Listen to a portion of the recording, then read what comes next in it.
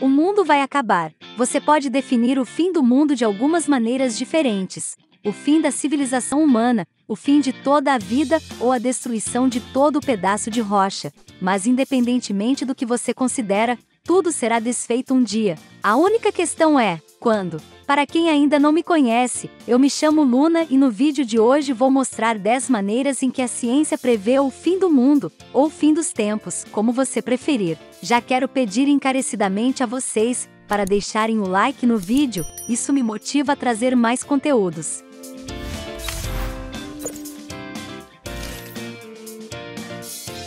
Ao longo dos anos, centenas de datas diferentes foram propostas para o apocalipse. Até agora, todas vieram e se foram, sem nem mesmo uma única boca do inferno ou cavaleiro. Eu pelo menos não vi nenhuma. Mas, ao contrário dessas previsões mais apócrifas, a ciência convencional está bastante certa de alguns eventos que podem, ou irão, causar o fim do nosso mundo. Sejam micróbios, máquinas ou mísseis do espaço, aqui estão 10 maneiras pelas quais os cientistas preveem que o mundo acabará.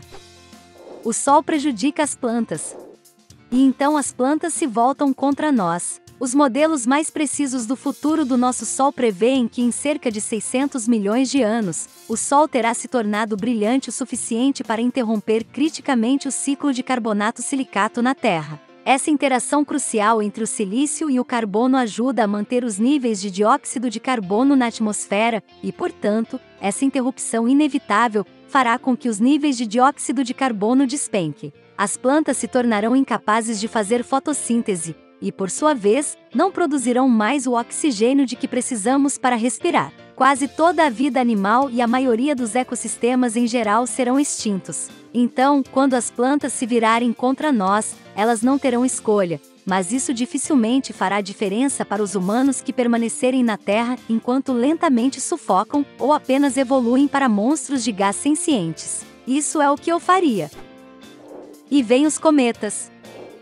Cerca de 66 milhões de anos atrás, um cometa ou asteroide colidiu com a Terra, matando cerca de 75% de toda a vida existente nela. Isso inclui as coisas mais legais que já existiram, como os dinossauros. E mais cometas ou asteroides continuam chegando, às vezes perturbadoramente próximos. Em 2020, um asteroide chamado 2020 VT4 passou a apenas 370 quilômetros de distância. Para contexto, a Lua está a 384.400 quilômetros da Terra. Por mais mortíferos que sejam, os asteroides tendem a vir de perto, muitas vezes, o cinturão de asteroides logo além de Marte. Mas os cometas vêm mais frequentemente de lugares mais distantes, o que significa que ganham mais velocidade em seu caminho para cá. E essas bolas de neve sujas são difíceis de detectar porque são muito escuras. Eles não emitem muita luz até atingirem uma fonte de calor e começarem a expelir as trilhas brilhantes e gasosas pelas quais são conhecidos.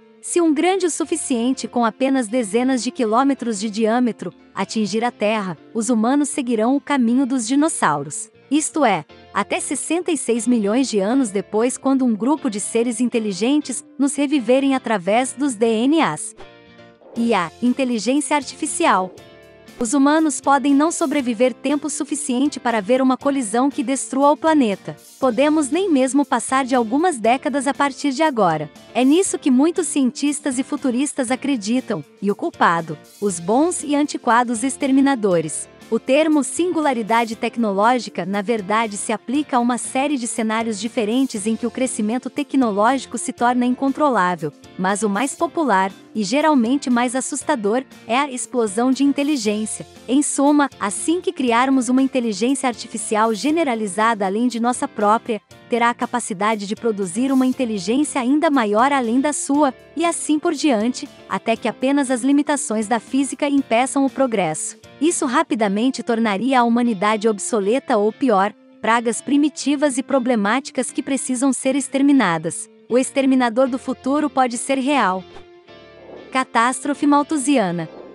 Em 1798, o economista sociólogo Thomas Malthus argumentou, simplesmente, que nossa população aumentará mais rápido do que a taxa de nossa produção de alimentos. Isso desencadeará fome, conflito global e, eventualmente, o colapso da população, onde a maioria dos humanos morrerá. Conhecemos este evento como uma catástrofe malthusiana. Desde o seu início, a hipótese de Malthus tem sido veementemente contestada por vários grupos díspares, muitos citando as inúmeras inovações tecnológicas que permitiram a produção moderna de alimentos em grande escala. Mesmo assim, a ideia é considerada pelo menos um pouco verdadeira. Da época de Malthus até agora, a população humana explodiu para cerca de 8 vezes seu tamanho, e dezenas de países, bilhões de pessoas, vivem em constante inanição. Independentemente de ocorrer um colapso mundial ou não, muitos atualmente não conseguem ver os alimentos como uma garantia, e há mais a cada ano.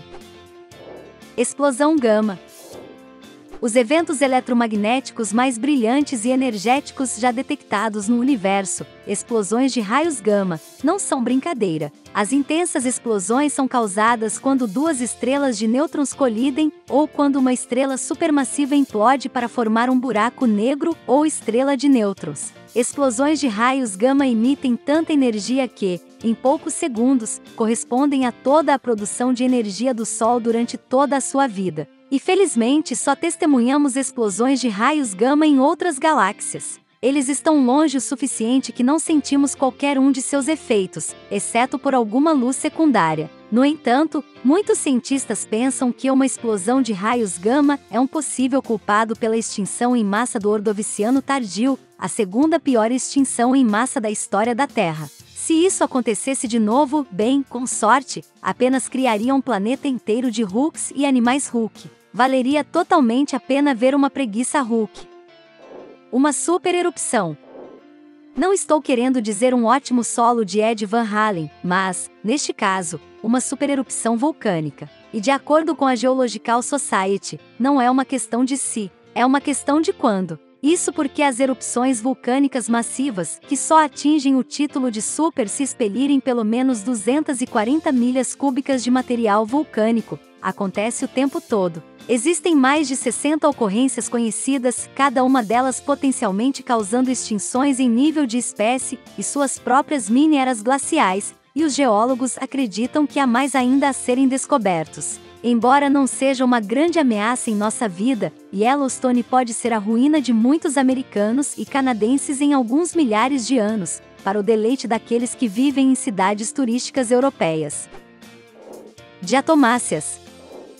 Diatomáceas são um tipo de alga famosa para pessoas comuns por suas paredes celulares geométricas e coloridas. Para os cientistas, as diatomáceas são famosas por produzir potencialmente até metade do oxigênio do planeta a cada ano e por constituir até metade da biomassa em nossos oceanos. Elas são um grande negócio. É por isso que seria um negócio ainda maior se elas começassem a agir de forma diferente. Joe Kirschvin, um geobiólogo da Caltech, levantou a preocupação de que, se qualquer série de mudanças climáticas fizerem com que as diatomáceas percam o acesso à água, que elas usam para produzir oxigênio, elas podem mudar razoavelmente para sal abundante. Elas então usariam esse sal para produzir gás cloro mortal. Dados seus números, isso poderia matar rapidamente a grande maioria da vida na Terra.